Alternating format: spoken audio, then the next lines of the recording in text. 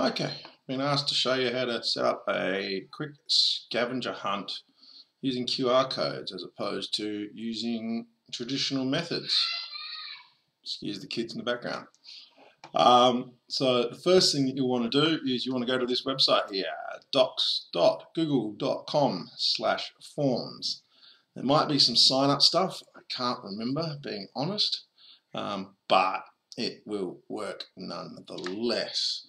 Now, there's a few aspects to it. So what you do is once you get in here and you're signed up and you have the ability to create a form, you create a new form.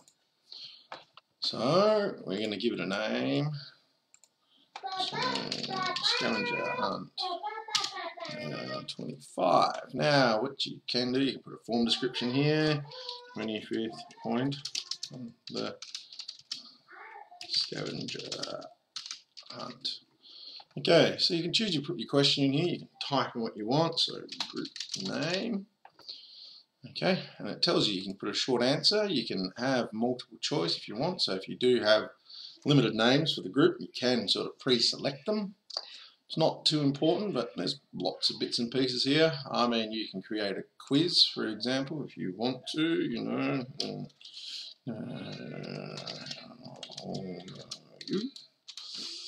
And you know, it gives you the choice of is it a number. So yeah, we can make it a number. We'll change it across to, you know, date, or you know, so you probably want to use short answer here, and they'll give you a name or an age and things like that, and they can choose to put it in. You can create a second question on the front page. Your name. You have to excuse me. It'll often choose the best one for you. And you know, scout group. If it's a scout group 1.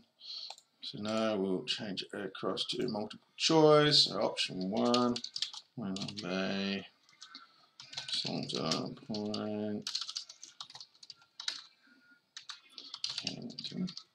You can also create a second page. So create a section, so new section, second page, and we'll add a question onto this one. Of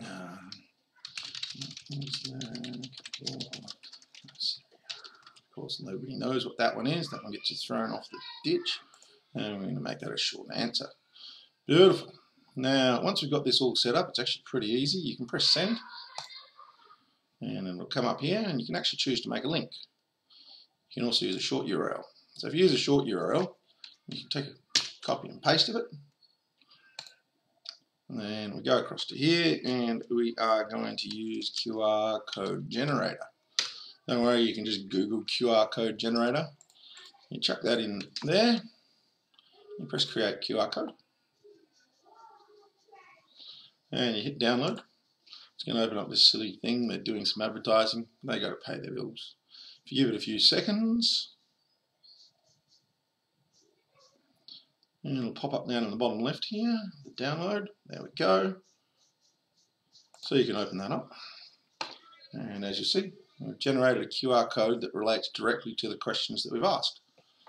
Now, let's go back into here.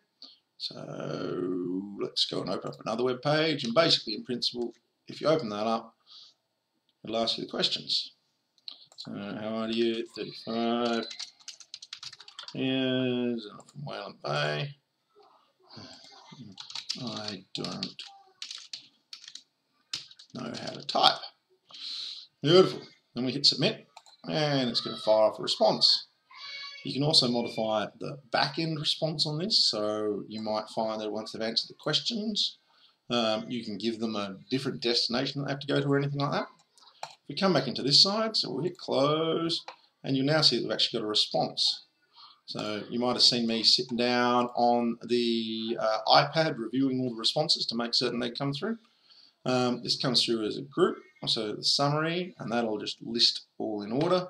So I was just simply using the first page on mine that said, you know, this is Budge, this is this, that, the other. Otherwise you can go through individuals, and it opens up individuals to a page, and you can actually scan through one at a time. Once you've got the QR code generated, what I use Microsoft Word. to get about 24 of them onto a single page. So we'll go across here, we'll open up a blank document. So we'll go into download, excuse the amount of rubbish I have on this computer. And what we'll do is we'll pull 24 of them into one page, like that. So there's 23 of them lined up there. It's not enough, that's okay. Then you go to File Print. I used sticky paper, so pre-adhesive stuff that you could buy for $11 from Officeworks. Just buy a sheet of that and you hit print. And of course, you don't have to print them all on one page per sheet. You can put 4 pages per sheet. And so we'll print that to PDF, just so you can see what the basic format looks like. So we'll hit print. Page 2. Beautiful. Now I'll come across to documents. And in principle, this is what it looks like if I got it all right. So you just print off that, cut them out, tell somebody to go and put them everywhere, and out they go to put them, and yeah. In principle, you can set up 25 questions in about 45 minutes if you know what you're doing. There's a bit of a lazy way. If you go back to here, you can hit this button up here, and you can press make a copy. And we'll just call it Scavenger Hunt 26. Okay. And so we'll change the title of it. It pulls a bit of a trick on you there. So Scavenger Hunt 26. And it's all saved, so we can hit send. Hit another QR code here. We'll use the short URL. Copy that. Go back to QR code generator. Generate another QR code. Hit create. There's your next QR code. You hit download. You wait a moment.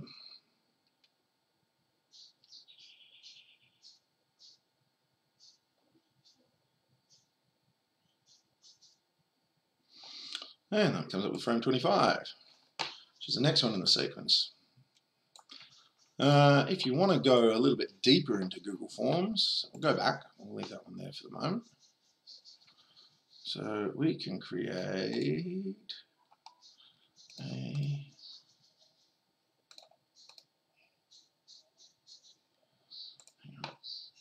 I'll go back. I've got one pre-prepped here. It was meant to happen, but never ended up actually happening. So some integrations require you to, so for example, this is the camp out form. This is actually the sign up form that we use. And it did a beautiful job on our behalf, because what it did is it collated all data that we received from every single applicant. And we can actually download it as a CSV format. And we'll open that. And we'll open that. Okay. And you'll see this is actually one I modified a little bit earlier. And yeah, you could just literally hit print and you have a list of every bit of data that you've collected off that form. Which meant, of course, we didn't have to sit there getting people to sign up or anything like that. So I want to save on that one. I still want to get those later. But if we go back again, I'm just trying to find the quiz that I've set up. So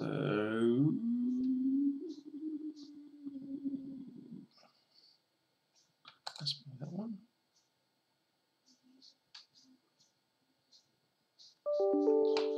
No.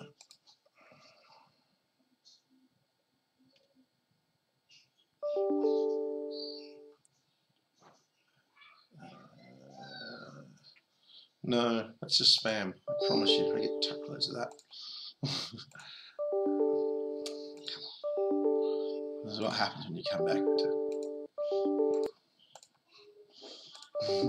Stop it! Stop it! Stop it!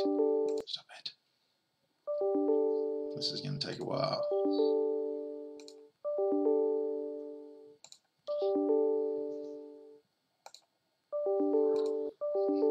This is getting embarrassing.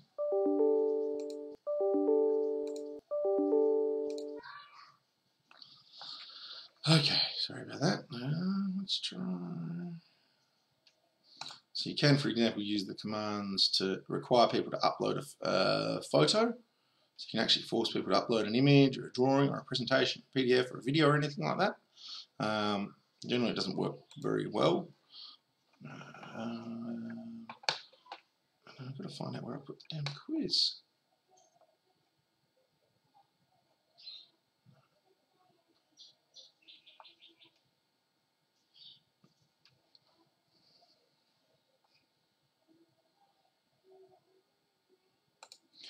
Choose a template. Blank quiz. So, for example, you can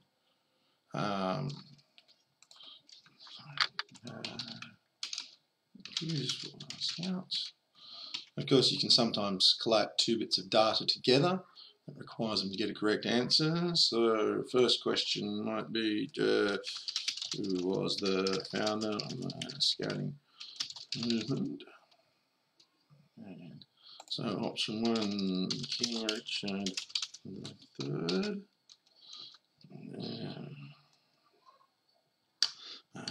Lord Baden Paul. Lord Baden Powell.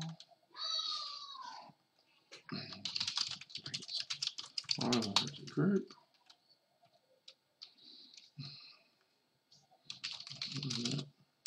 What's his name? I don't know. Beautiful. So you can actually assign values and the answer key. You can click answer key and you can mark this one as correct. And it's worth 1 point. You can make it worth 10 points. Beautiful. And then you go back to add a question. Now we can add another question. But instead of adding it on the main page, you can add a second page.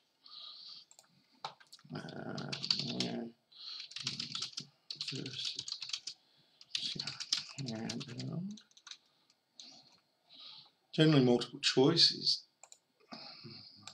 better.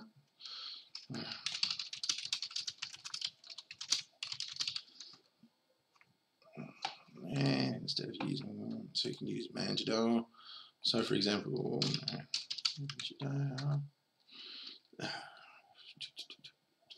don't know. Stained. Break. See.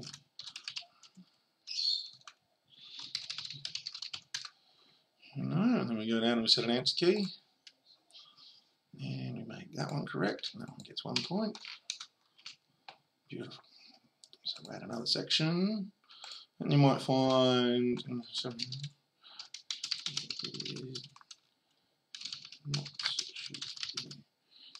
no.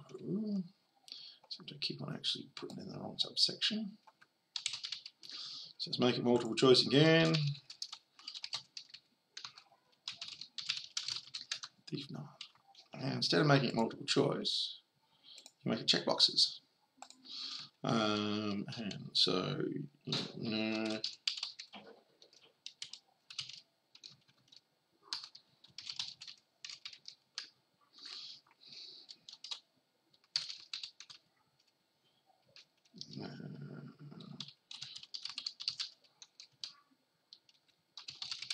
girls, are you ready for dance class? Beautiful. So we'll go to there. One more. Of course, some of these are not correct, so we give them 1 point for each one that they know, that they should know. Beautiful. Go back to edit question. So now what we can do is, well, let's just load this one up on a different one.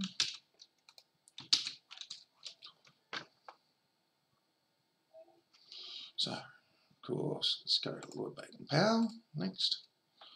Where was the first one held? Breaks the island.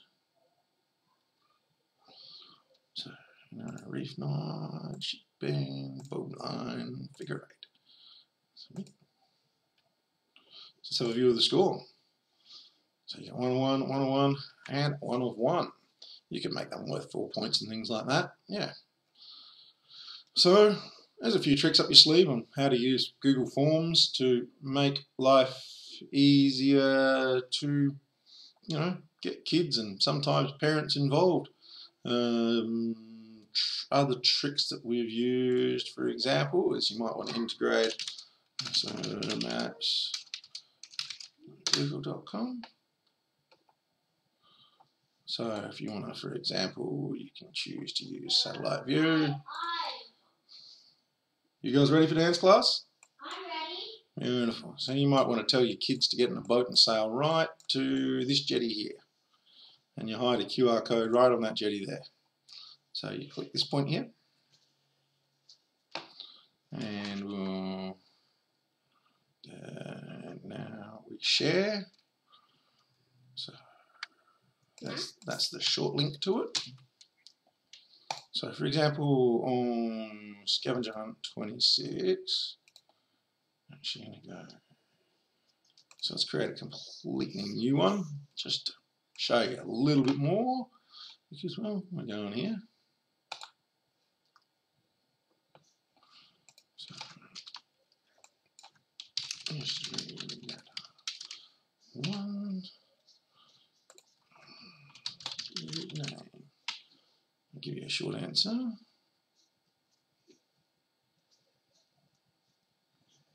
And I'm going to run the next trick. No, we don't want that.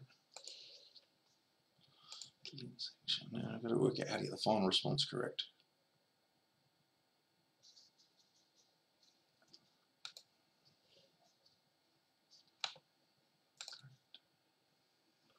And then you might put the back page as that. So let's go, let's use that link.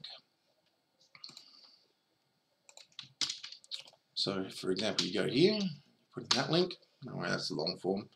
And the group name, Mark. Beautiful, you can hit submit, and then it's going to tell you where the next destination is. And if you hit that button, it's going to redirect us across to...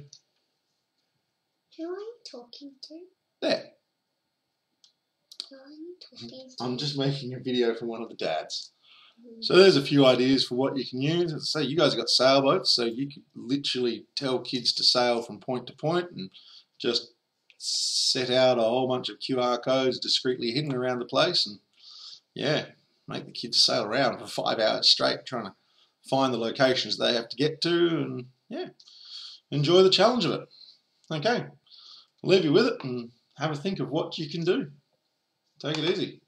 Bye.